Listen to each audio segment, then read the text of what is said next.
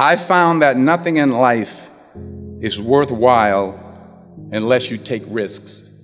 Nothing. Nelson Mandela said, "There is no passion to be found playing small and settling for a life that's less than the one you're capable of living." Now, I'm sure in your experiences in school and applying to college and picking your major and deciding what you want to do with life, I'm sure people have told you to make sure you have something to fall back on. Make sure you got something to fall back on, honey.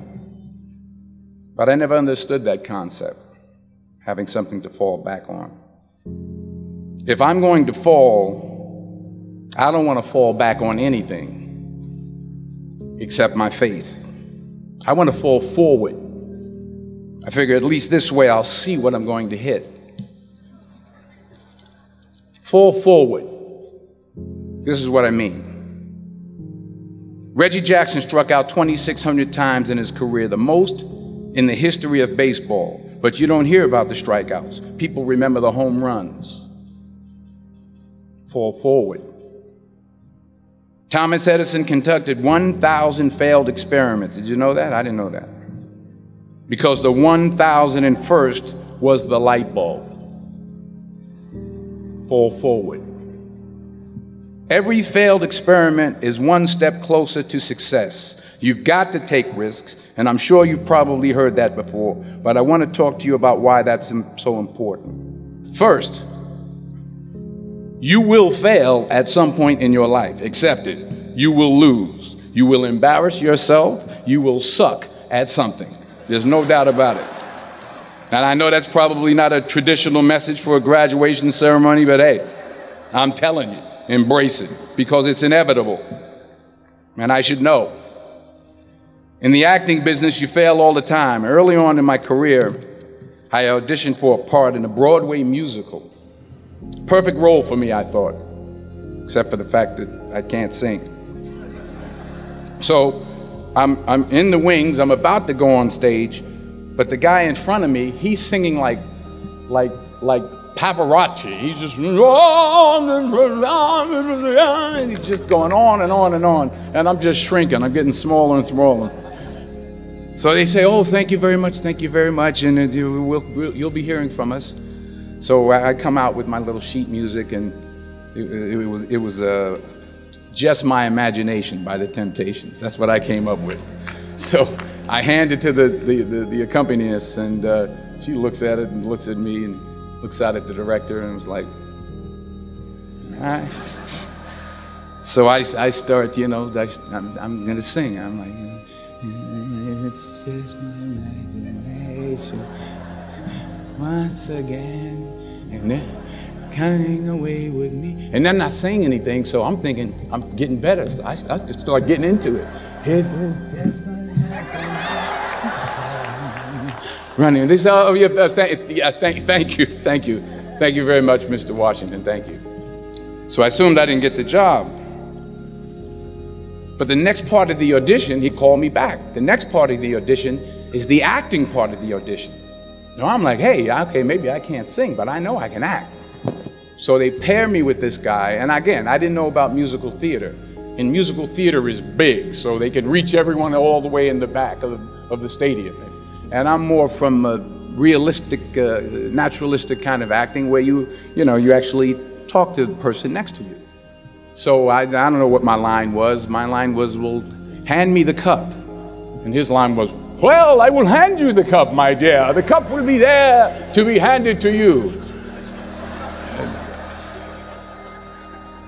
I said, "Oh, okay." "Well, should I give you the cup back?" "Oh, yes, you should give it back to me, because you know that is my cup and it should be given back to me." I didn't get the job. But here's the thing. I didn't quit. I didn't fall back. I walked out of there to prepare for the next audition, and the next audition, and the next audition. I prayed. I prayed, and I prayed. But I continued to fail, and fail, and fail. But it didn't matter, because you know what? There's an old saying, you hang around the barbershop long enough, sooner or later you're going to get a haircut. So you will catch a break, and I did catch a break. Last year, I did a play called Fences on Broadway. Someone talked about it. Won the Tony Award. And I didn't have to sing, by the way. But here's the kicker. It was at the Court Theater. It was at the same theater that I failed that first audition 30 years prior. The point is, every graduate here today has the training and the talent to succeed. But do you have the guts to fail? Here's my second point about failure. If you don't fail, you're not even trying. I'll say it again. If you don't fail, you're not even trying. My wife told me this great expression. To get something you never had, you have to do something you never did. Les Brown's a motivational speaker. He made an analogy about this. He says, imagine you're on your deathbed, and standing around your deathbed are the ghosts representing your unfulfilled potential. The ghost of the ideas you never acted on. The ghost of the talents you didn't use. And they're standing around your bed, angry, disappointed, and upset.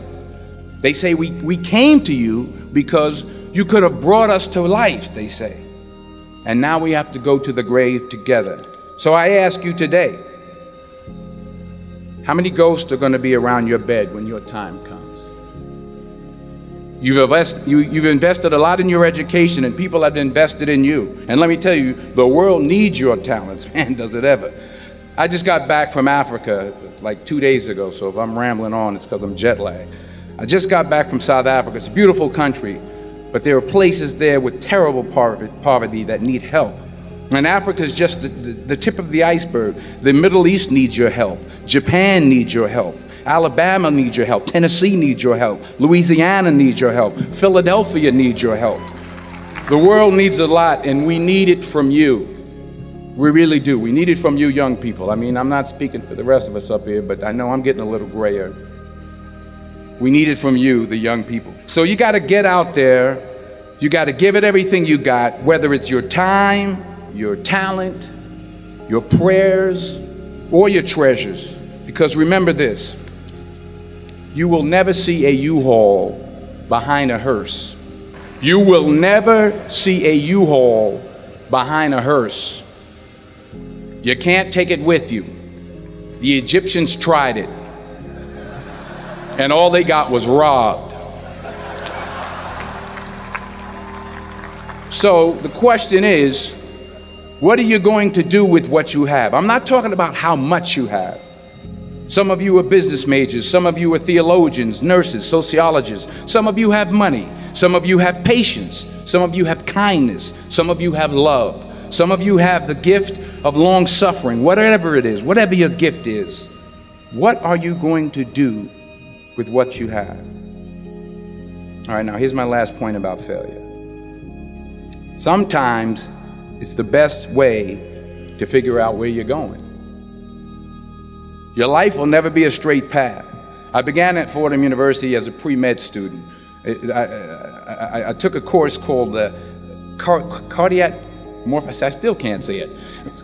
Cardiac morphogenesis. I couldn't read it, I couldn't say it, I sure couldn't pass it. So then I decided to go into pre-law, then journalism. And with no academic focus, my grades took off in their own direction. Yeah, down. I was a 1.8 GPA one semester, and the university very politely suggested that it might be better to take some time off. I was 20 years old. I was at my lowest point. And then one day, and I remember the exact day, March 27th, 1975, I was helping my mother in her beauty shop. My mother owned a beauty shop up in Mount Vernon. And there was this older woman who was considered one of the elders in the town. And I didn't know her personally, but I was looking in the mirror, and every time I looked at the mirror, I could see her behind me, and she was staring at me. She just kept looking at me. Every time I looked at her, she kept giving me these strange looks. So she finally took the dryer off her head and said to she said something I'll never forget. First of all, she said, somebody give me a piece of paper. Give me a piece of paper. She said, young boy, I have a prophecy, a spiritual prophecy. She said, you are going to travel the world and speak to millions of people. Now, mind you, I'm 20 years old. I'm flunked out of school. In fact, like a wise ass, I'm thinking to myself, maybe she's got something in that crystal ball about me getting back into school next fall.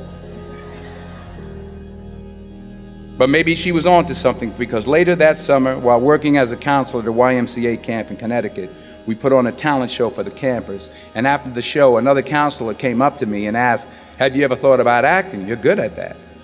So when I got back to Fordham that fall, I got in and I changed my major once again for the last time.